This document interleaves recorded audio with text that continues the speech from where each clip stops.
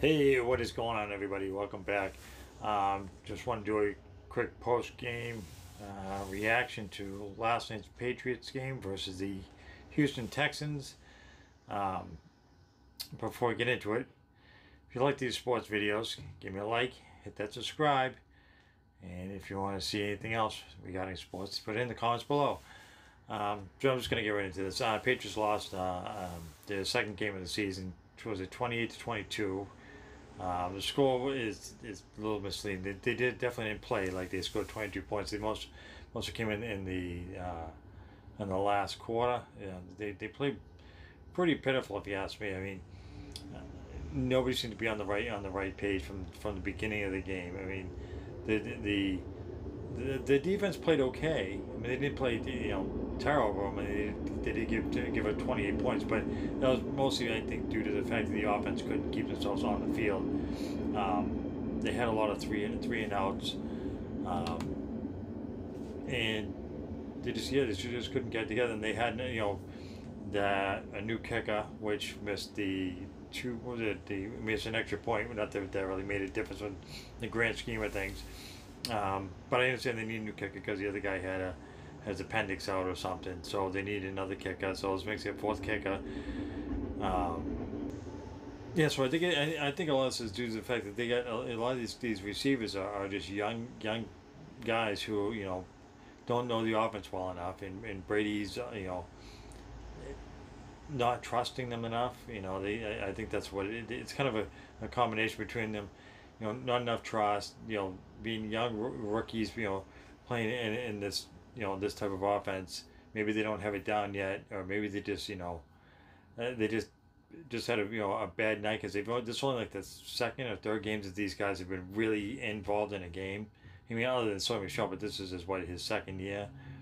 Other than that, I mean, you had Edelman and James White. I mean, that's the only two guys who have been there the entire season. The other guys have been there, but they don't have the experience. I mean, um, was it Jacoby Myers? I mean, he's been kind of in and out during the course of the season, but he also hasn't been getting as many opportunities because he's a rookie.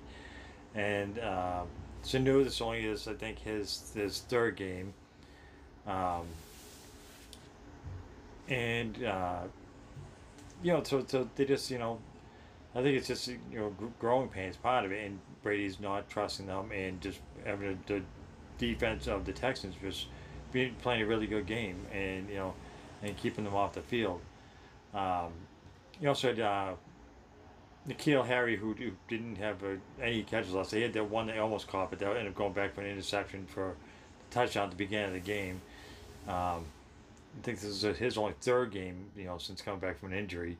So I think that plays a big part of it. I think that they sat him down, Ian Myers, at some point during the game, um, on the bench because they weren't playing that well. I don't know. I don't think that does a whole lot of good for their confidence when they make a mistake and you go and bench them when you need these guys, and especially Harry. I mean, he's a big receiver. He should be a physical receiver, and you go and bench because he made a mistake. I mean, I don't know how much of the interception was his fault or Brady just throwing a bad pass. It's really kind of hard to tell. I think it's me. I think it's more on Brady than it is on him. I mean, he threw it right to the guy. So I don't know, but I think some people, because it's Brady, they're gonna say it was a receiver's fault. Um, so the first three quarters they really didn't do a whole lot of anything.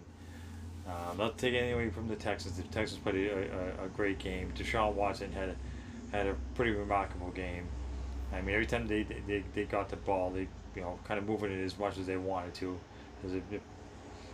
Even though they did score 28 points, but it wasn't like they scored it over the entire game. I think they scored most of the points in the first half. I forget how many points they had in the first half. The Patriots had three. Was it 17-3? I can't recall it. Let's see. It was I'm sorry. So it was 14-3.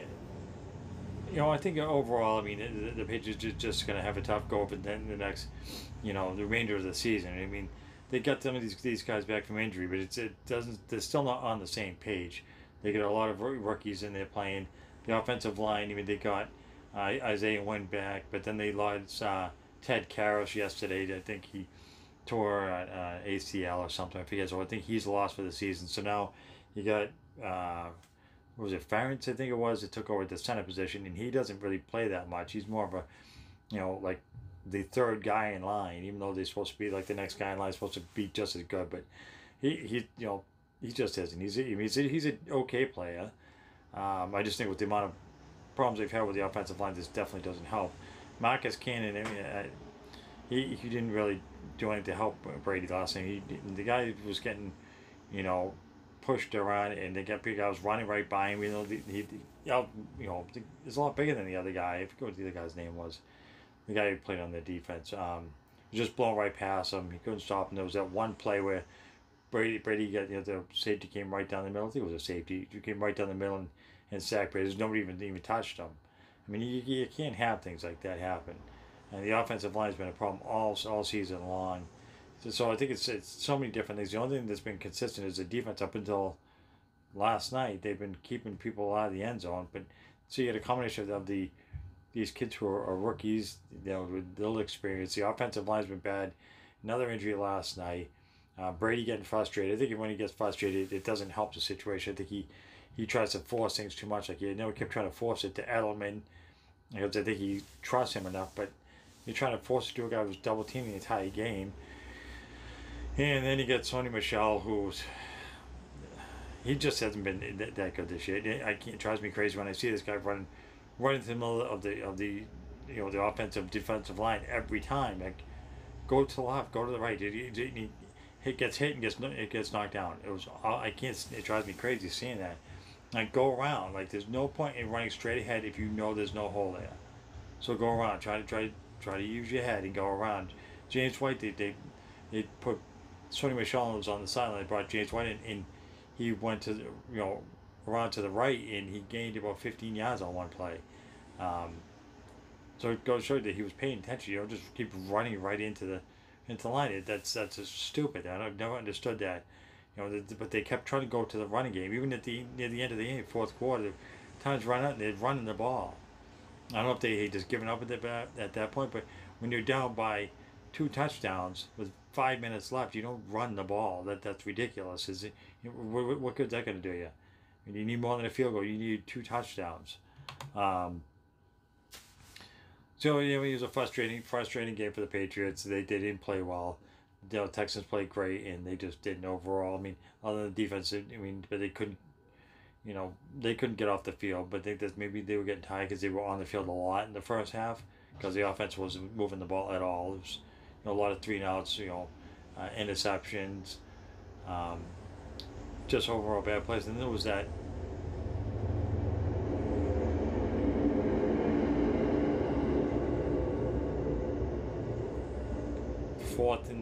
fourth and a half yard, and instead of just doing a quarterback sneak or running the ball, they try to throw it to Sanu, and he drops it. It was just so many stupid mistakes and drop passes and interceptions. They missed extra point. It's just, overall, they just played a terrible game overall. And so they better have a good week of practice. They get Kansas City this week in Foxborough. I mean, and Kansas City will just roll right over them unless they get their act together.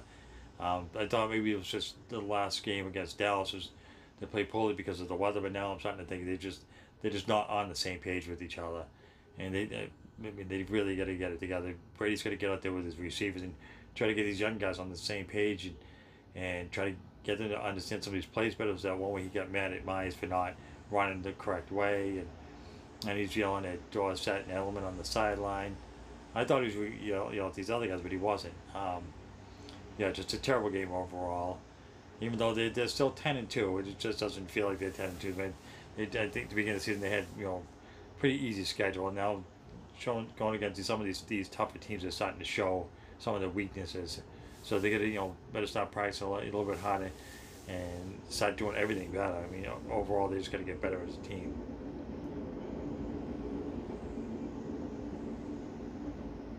Anyways, I think that's going to wrap it up for this week's Patriots talk. So yeah, if you like these videos, give me a like and give me a subscribe. Until next time.